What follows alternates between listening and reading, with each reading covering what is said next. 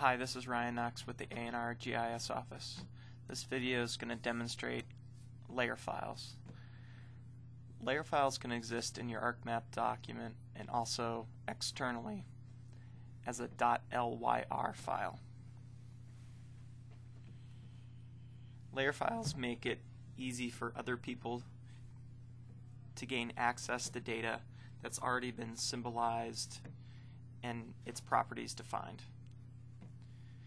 Within ArcMap, to create a layer file, you just need to right-click, Selection, Create Layer from selected features. Let's select some features. In this case, this is the watershed boundary data set, and we're going to select the White River.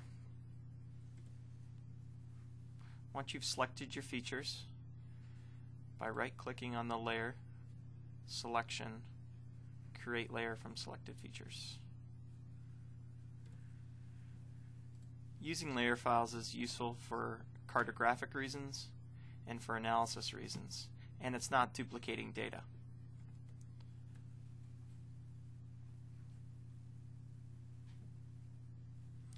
Once you've symbolized your work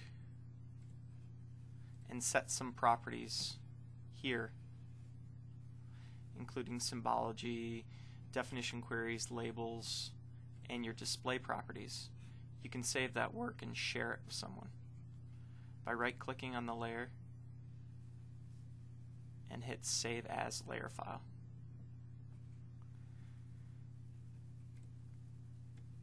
It's important to know a layer file is not data. It points to data. So make sure the data source is someplace where both parties can access it. That concludes this video on layer files.